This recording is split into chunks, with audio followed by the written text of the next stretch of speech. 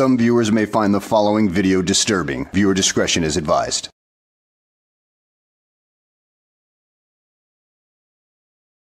Well, hello and welcome back to the channel, everybody. You know, every once in a while I try to do something that's not exactly a frauditor video, something humorous, something that is a bit off the wall, of course. I mean, there's only so much of these jackasses that you can take. I mean, there's only so much I can take of them. They call themselves auditors, they call themselves journalists, they call themselves this, that, and the other. They say it's their First Amendment right, and they say this, that, the other.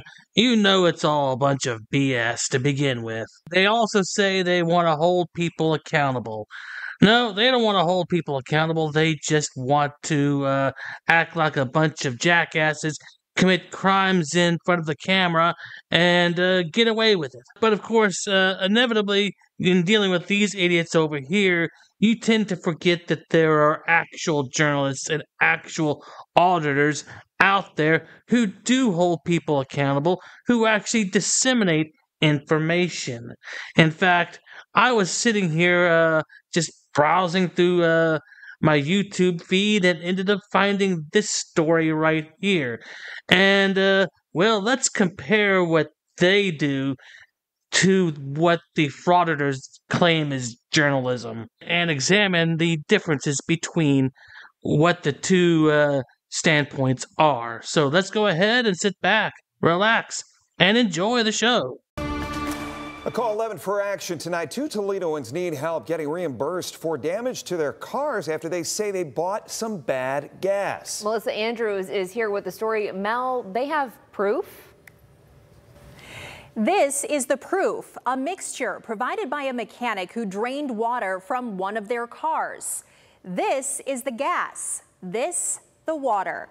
Both customers say they got the mix at a station in South Toledo, and then their cars stopped working. Okay, the story that starts off with an actual problem going on at this gas station, which apparently was some bad gas being sold to customers. In fact, the journalist has a bottle of that bad gas in her hand, which is called proof. That's something that frauditors never have when they come in to a establishment. They will sometimes say that, oh, we've got massive amount of emails saying that there's a lot of corruption here. Well, never have I seen a frauditor actually produce any of those emails. They say they have them, but from what I've seen, they never show them. Now, they do tend to show court documents and everything like that that they claim back up their case, but that's all they ever do. They never show any tangible evidence. They don't show anything like what this reporter right here is showing. I've been over here 10 years and I've never went to that gas station.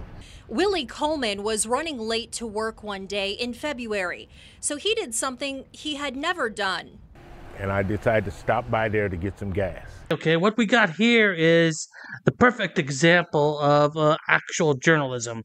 We have an individual here who has the problem with the gas station. He is actually being interviewed by the journalists. He is presenting his case to everybody, and it is being disseminated to the public. Now let's compare this to a recent issue with a so-called journalist by the name of Zach who pushed somebody's buttons until this happened. I hear recording kids.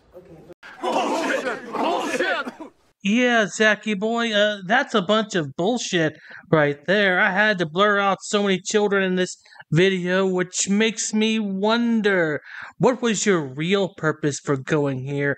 Was it for you to get off? I mean, no, that couldn't be it. I mean, we don't want to go that far, but given your now expunged criminal history, yeah, we might not know what you really are behind the scenes. But you going around, walking around and there's kids, and your camera not going down when there's kids around. You don't think it's odd to tell a grown man what to do? You don't think it's odd to even be asking that question? Grown men get told what to do all the time by their wives, by their bosses, by the military if they're in it. I mean, it happens every single day. So it's not exactly an oddity, dude. That's just you being sexist at this point. By somebody here. What did you say? You said you were going to punch me? That's what you said. Don't touch me. I don't call that journalism. I call that harassment. But let's carry on and show further examples of the vast differences between the two. At this gas station at 905 South Avenue. And I've been noticing the bags on the tanks. He's got 8 tanks there. The tanks 1 and 2 always have a plastic bag over them. So common sense to tell me something's wrong with them tanks. But on this day, Willie says the bags were gone and he needed to fill up quickly. So I figured they was working. So when I pulled up there, I gave her the $40. I said, here's 40, I'm gonna put $40 in here because I'm running late. She said, okay. She cut the pump on, I pumped the gas. I got on Anthony Wayne Trail and the car started acting up. So when I got home, the car quit running. Again, a great example of what journalism actually is. Going in and actually talking to people, interviewing those that know what the story is all about, getting the information, and making sure that people end up being held accountable for the mistakes that happen. As we shall see later on in this video, that they attempt to hold people accountable anyway. What do frauditors do? What do frauditors do? Well, they don't exactly interview anybody. In fact, they'll sit in a lobby for hours on end, antagonizing everybody around them, just like Looney Lana does in this particular clip right here, where all Lana does is just say, well, it's not my fault they're not giving you any service. I'm only here with the camera. I mean, it doesn't matter that I'm stealing your information. You should be more mad at them. Again, as you can see, a vast difference in the professionalism between frauditors and actual journalists. Willie immediately got the car to his mechanic, who had a surprise for him. He brought me this bottle with the gasoline. The gasoline's up top here. The rest of that's water. He said, your engine's messed up. He said, we're going to have to flush the engine, redo the whole engine, and drop all the gas out. The bill, $1,425.53. Willie went back to the gas station to try to talk to the owner. A manager told him those pumps were supposed to be out of service. On another visit, Willie found the employee who was working when he bought the gas. Again, a shining example of what true journalism is. The journalist continues to build the story, showing what this issue cost Willie right here. And it was not exactly cheap. I mean, most of us would not be able to afford $1,000 bill of repair on their car. I mean, this is the kind of thing that is journalism right here. Finding and reporting the actual issues that are going on, not creating a stir like Zachy Boy or Looney Lana or any of those others that like to do that. I mean, that is not journalism. This is journalism. Reporting on the pain of this particular customer right here, that's journalism. Going up into that WIC center, Zachy Boy, that's not journalism. That's just being a douchebag. I said, I talked to your boss, and he told me that you wasn't supposed to cut that pump on. She said, well, nobody never told me that. And she said, hold on a minute, let me call this motherfucker and let him know nobody told me about that pump. And she said, well, evidently somebody took the bags off. Call 11 for Action obtained reports from the Lucas County Auditor's Weights and Measures Department and the State Fire Marshal's Office, which oversees the weight and content of underground tank systems. Oh, wait a minute now. There are actual auditors who go out and make sure that gas pumps are okay, and it's called the Weights and Measure Department. And like I said, they have auditors who measure these things. In other words, people who actually know how to do this kind of thing. Oh my goodness, say it isn't so. People that actually know how to hold other companies accountable, not just say, oh, I'm going to hold you accountable. No, this is the real deal, not that rather devious tactic of having your followers call flood places and making sure that their phone lines are out of order, so just in case, like in the case of a fire department, that they don't receive any calls and people end up getting hurt or worse because of issues like that. I mean, that's just freaking ridiculously stupid right there. An inspection by the fire marshal's office on March 5th shows the station was out of compliance and received 10 violations, including 5 for failure to perform periodic or annual tests of detectors and equipment that would have detected water in the storage tanks.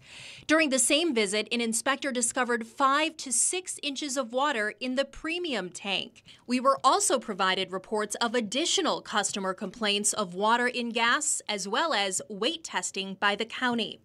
A visit by the auditor's office for another complaint of bad fuel in August shows 4 items which were to be corrected before reinspection. In this one, dated February 19th, a customer stated he filled up 2 cars and both quit working the same day. Another report dated on March 11th states a customer put in half a tank of gas and her car stalled. Again, this is what real journalism is all about. They started off small in the story with one customer who had a complaint, and they did some actual investigations and presented documents that's called citations, that they were showing their citations, they were showing their work. That's something that frauditors don't ever do.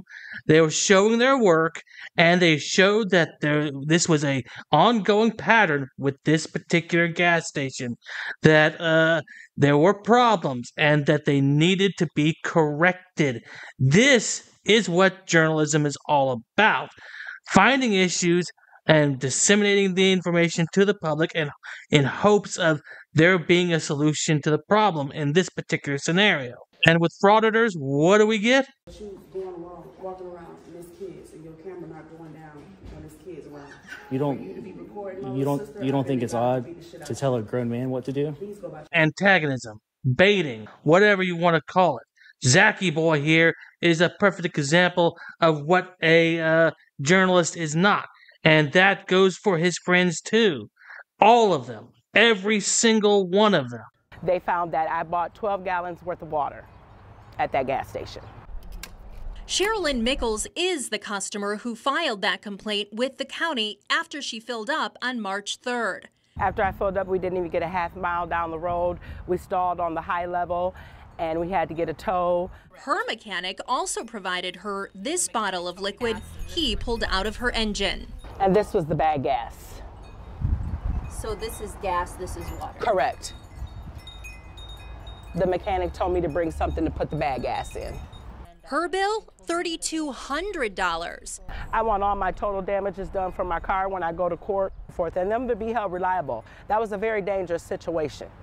According to this report, the county again visited the gas station on May 2nd when reported the issues. Upon this inspection, the county found 2.8 inches of water in the underground tank.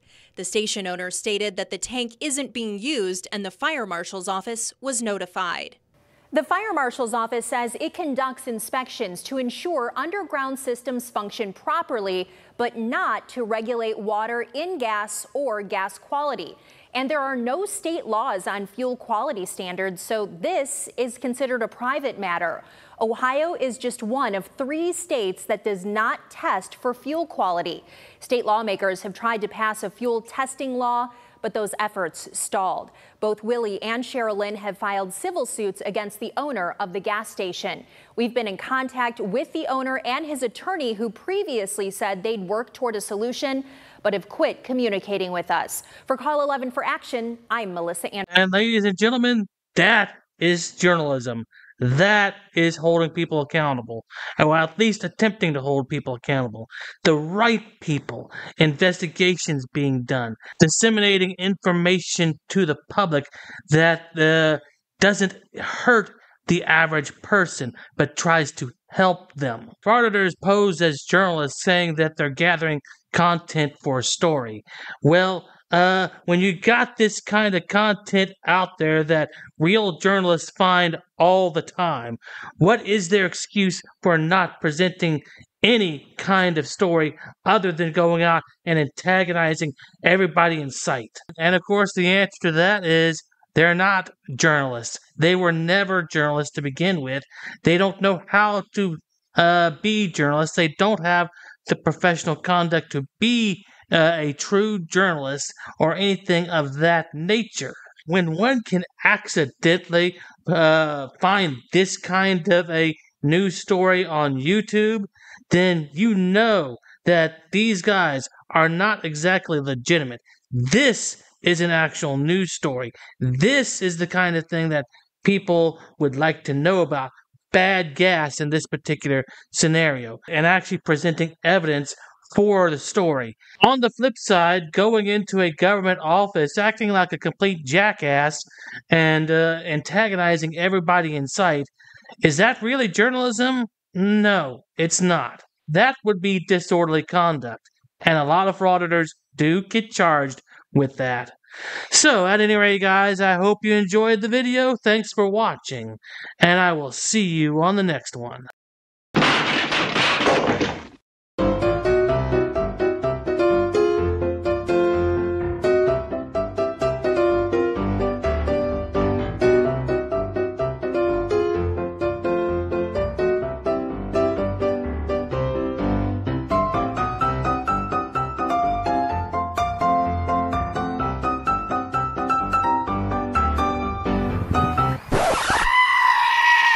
Dude, so there's no way I can get in, bro? Come on, I'll put you on my YouTube. But shut up, Wesley. You gotta put signs up, ma'am, if it's... Are you Glenn Serio? Who's that?